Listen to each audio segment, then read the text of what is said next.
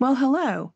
I'm Eliza Jones, and for as long as I can remember, people have been telling me that I should turn my wildly detailed dreams into short stories.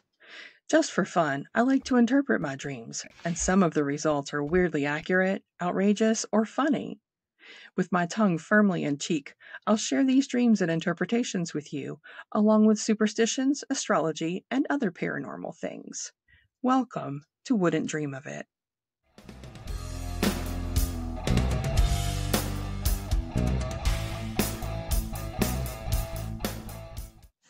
I call this week's dream Friends Until the End. I was working in some sort of humongous automotive shopping mall. The place was literally the size of a mall, but was 100% dedicated to the building and repair of all sorts of vehicles. The center of the mall featured tricked out hot rods, some for sale and some just on display. The storefronts featured various types of things that auto enthusiasts might need for fixing up cars, such as engine parts, transmission parts, maintenance items, wheels and tires, paint and professional painting equipment, etc. I worked in the dingy wing of this weird mall where there was no foot traffic except people coming to the counter where returns and defective items were processed. The guy working at the defect desk with me had been my friend since childhood, and we were inseparable. My friend, who I'll call Scott, and I had been born on the same day, our mothers meeting and bonding at the window where they could look at us in the hospital nursery. Now Scott had a terminal illness, and when we weren't working, I was caring for him. Scott's illness had been loosely associated with his work at the automotive mall, but the connection wasn't definite enough to force them to pay for his health care. Because our employer didn't offer health care coverage, Scott continued to work in an attempt to finance his treatments. One day while we were working, a particular order required me to find an extremely tiny belt to replace a defective one. The parts area was bigger than a typical warehouse store, like Lowe's or Costco, and the placement of things didn't always make sense. It took me what felt like days to find the belt, which turned out to be about the size of a standard rubber band. Scott didn't look so great when I returned with the stupid little belt. Later, I guess at the end of our shift, Scott and I were in a vehicle, and I vaguely remember that we were fleeing from someone. I never saw who or what was in pursuit of us, but I felt that urgency that I remembered from childhood when playing hide and seek. Out of nowhere, we took time to stop driving so that I could go for a job interview. We were hoping that I could get this new job that paid more money so that Scott could work part-time. The interview was in a local office, but it turned out they were actually interviewing for a job in Vermont. The interview went well, but I wasn't sure I could take a job that required relocation while caring for Scott. I went back out to the vehicle where Scott was waiting, only now, instead of an enclosed vehicle, the vehicle was a motorcycle. I was concerned about Scott's ability to operate a motorcycle because his illness had weakened him, but we didn't have time to argue about who would drive. We had to get moving before we were caught. The motorcycle raced along a twisty mountain road as Scott attempted to lose our boogeyman. It was very dark that night. It must have been the new moon, and there was a very slight rain that was almost a mist. As we entered a switchback turn that I knew we wouldn't successfully navigate, the motorcycle tires slipped. Scott and I both instinctively leaned against gravity as the bike tried to drop to the road, and he almost regained control. Overcorrecting as the bike came upright again, the front tire caught under a well-meaning guardrail, and Scott and I were launched into the open air over darkened treetops and whatever lay beneath. A dream of sickness suggests discord and trouble in your life. It may also be a sign that you need healing, mentally, physically, or emotionally. I have been thinking recently that I hang on to all the traumatic events in my life as if my identity is wrapped up in them. What if it was just me, and not all of the events that shaped me? That might be really cool. When a dream features coworkers that are not the dreamer's real coworkers, they can signal that the dreamer may have some psychological business that needs attention. This seems to further support the dream of sickness interpretation, so I don't think it really needs any commentary. Dreaming one's own death, which I thought must be a bad omen, actually predicts the release of one's worries. This bodes well for letting go of the past, right? Searching for and finding something in a dream predicts a happy new relationship. That must mean a new friendship, since I'm not in the market for a romantic relationship. I did reconnect with several beloved friends at my high school reunion recently, so maybe this indicates that one of those friendships will flourish going forward. Zolar tells us that being at work in a dream indicates that, quote, a mountain of past experience has molded your views and actions, end quote. I think that reinforces once again the idea that perhaps I can remain who I am, but let go of the actual traumas.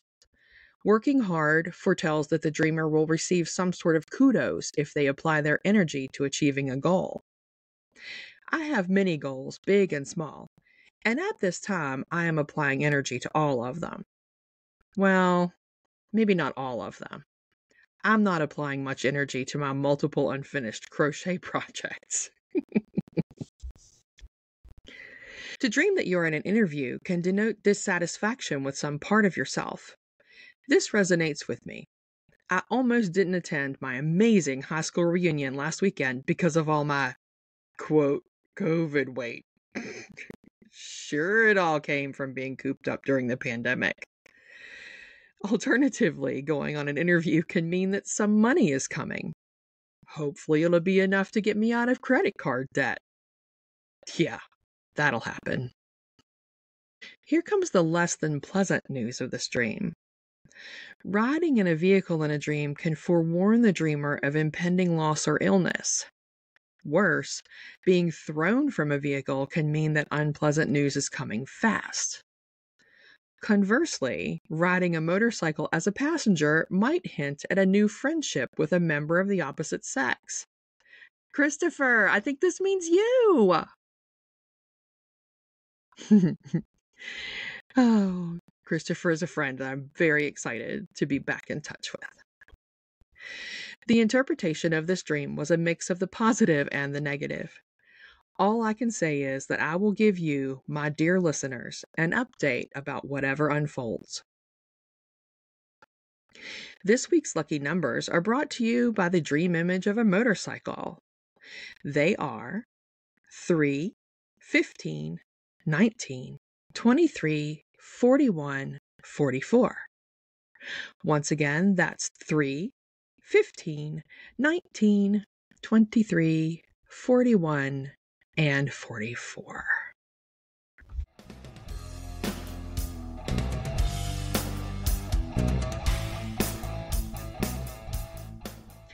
Halloween will be upon us in a few days.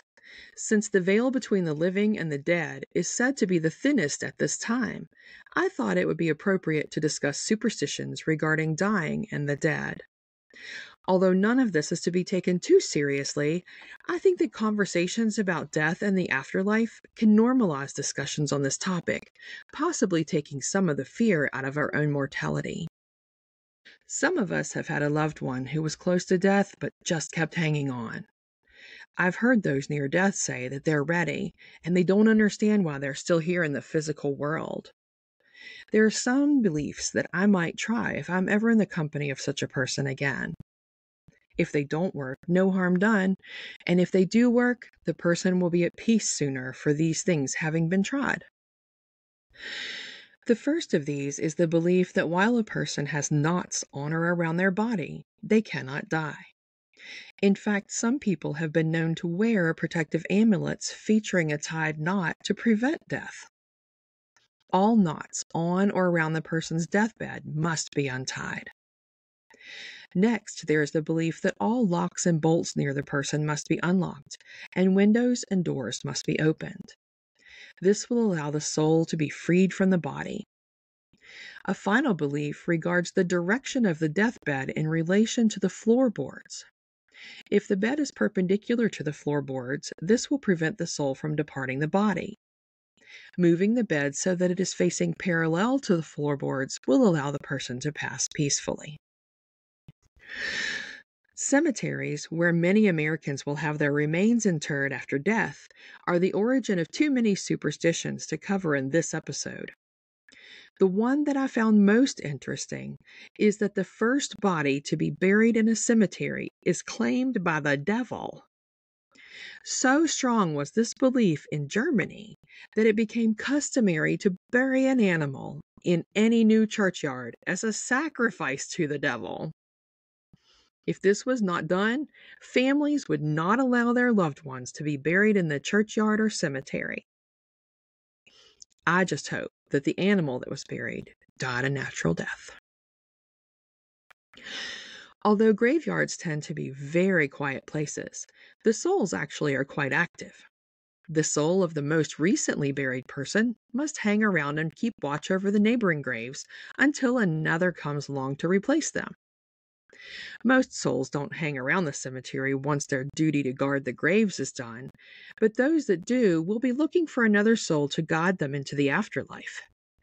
If these earthbound souls deem another soul to be the type suitable for leadership, they will gravitate toward that soul in search of solace.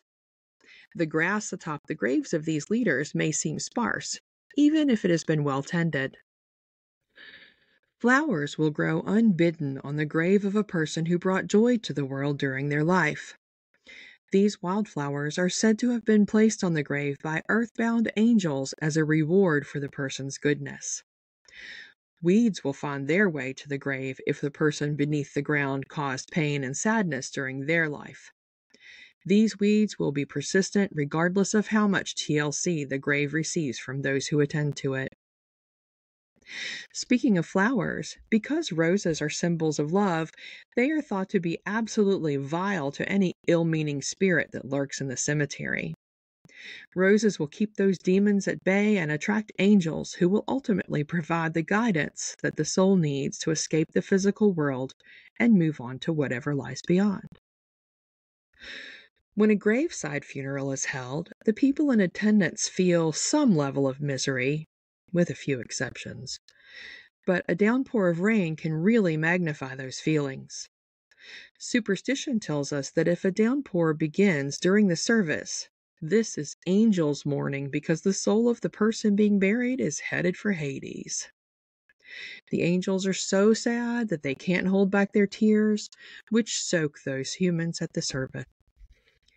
If you're attending such a service and rain begins, watch and listen for lightning and thunder, which turn the downpour of rain into a good omen. Superstition holds that the thunderstorms are the tantrums of the residents of Hades. Why are they throwing tantrums? They're angry because the soul of the recently departed is not headed for their nasty little hidey hell. Do you like what I did there? Nobody really wants to have or plan a funeral, but when planning for one, definitely avoid holding it on All Hallows Eve, October 31st. Why, you may ask? Most of us already know that on Halloween, the veil between life and death is believed to be at its thinnest. People who practice the dark arts tell us that funerals attract the creepier spirits that can pierce the veil on this day. Supposedly, these ghouls will go to great lengths to convince freshly freed souls that they know the way to the afterlife. The soul of the person being buried may still be confused about what has happened, and if these fiends persuade the flummoxed new soul to follow them, they could find themselves unexpectedly dealing with the horrors of Hades. To protect your loved one from this happening, whether you believe in it or not, maybe avoid the 24-hour period known as Halloween for their funeral. I don't know. I kind of hope that when my time comes, I cross over on Halloween, or at least on a dark and gloomy day. So people have done what they can by not holding funerals on Halloween. What if spirits continue to be discombobulated about having shuffled off the mortal coil? Well, they will hang around the cemetery pondering their next move. These spirits will be attracted to whistling, singing, or music of any kind. If a living person passes the cemetery while making or playing music of any sort, these spirits will follow until the sound stops. If the musically inclined individual passes a cemetery and does not fall silent before the cemetery is out of sight, they will find themselves being accompanied by uninvited guests. While we can't be sure whether it is actually a bad thing to be followed home, perhaps it is best to avoid introducing a confused spirit to your home. If the cemetery is already out of sight, some superstitions recommend making a few stops before going home, so as to confuse the spirits and cause them to remain behind in one of the locations where you stop. In some cultures, people believe that while passing a cemetery, one can even inhale a spirit that is looking to find the normalcy of a physical body again. This means that not only should you not whistle or sing near a graveyard, you should actually hold your breath as you pass. This is one of those situations where an ounce of prevention is worth a pound of cure. But personally, I've explored many cemeteries extensively, and as far as I know, I've never breathed in a spirit. Then again, look at the podcast I'm making. A tradition that many Americans practice but probably do not understand is the gathering at a restaurant after a funeral. As superstition has it, lost spirits are drawn by the sadness of the mourners and will sometimes latch on to them. These spirits will hang on tight, hoping to return to life in the physical world. If the grieving person does not want to take the spirit to their home, their best strategy is to gather with other mourners in a crowded restaurant after the service. The spirit will be further confused by the mayhem of the restaurant, and the mourner is likely to lose the specter in the crowd. Those funeral goers who choose to skip the restaurant are advised to make several stops on the way home so that they can lose any parasitic spirits. It has been said that walking on the grave of a loved one can place one's entire family in danger of being haunted by the spirits that lurk in the cemetery. I guess the lingering spirits demand respect for the dead, even if the spirit of the person in the grave has passed on. Some people believe that when a living person suddenly shivers, an animal has walked over that person's future grave. Some believe that any animal passing over one's future grave can cause a shiver. Others believe that only geese cause this phenomenon. As a person who plans to have some alternative to burial after my death, I wonder what it's supposed to mean if I suddenly shiver. I've considered donating my body to a body farm, cremation, or water cremation, which is also known as aquamation. But whatever I choose, it will not be a traditional burial with me stuffed into a box with satin cushions. By the way, if you want to learn more about all things death related in a friendly, humorous context, check out the podcast Obituary and let them know that you learned about them from Wouldn't Dream of It. Spencer and Madison's were influences for me as the idea of my podcast was beginning to take root. Speaking of taking root, this week's Upworthy news story teaches us about companion planting, courtesy of Ashley Nicole's Mom Jeans and Garden Things blog. Nicole says that she always puts together 3 components to make her plants healthy and to keep critters that will ruin your plants or your crop away.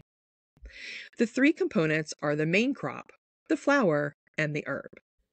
One of Nicole's pots contains a tomato plant as the main crop, onions, chives, and oregano as herbs, which will help repel pests, and marigold as the flower, which is also a repellent of pests. I think, in fact, that marigold is a deterrent for deer, which is a big problem for gardens in my area. This method has worked well for Nicole and those who have tried her recommendations. This definitely works for a container garden, and with a little bit of extra planning, I think you could make it work in a full-sized containerless garden as well. In my show notes, you'll find a link to the story, and in that story, there's also a link to Nicole's blog. While you're checking out her companion gardening, you might want to check out her tips, tricks, and ideas on ways to grow your own herbal beauty routine. I know I'm going to go check it out right now.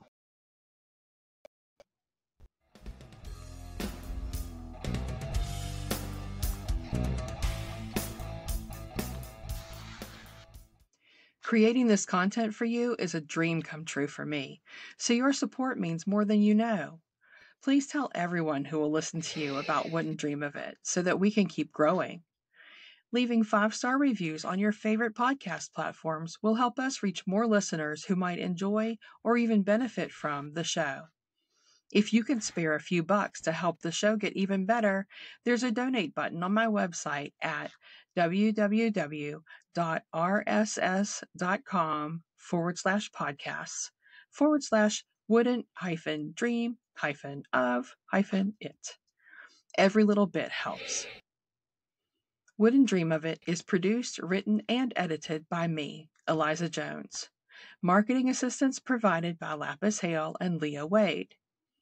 Original song Dreams and Nightmares by Twisted. That's Twisted with a Y. Find them on Facebook as Twisted Twisted, both with a Y instead of an I. Connect with us on social media at Wouldn't Dream of It. That's usually wouldn't without the apostrophe. Email your dreams to me at wouldn'tdreamofit@gmail.com, and your dreams could be featured on a future show. Be sure to check my show notes for a complete list of references used to create this podcast. Thanks for listening. I'll talk to you next week.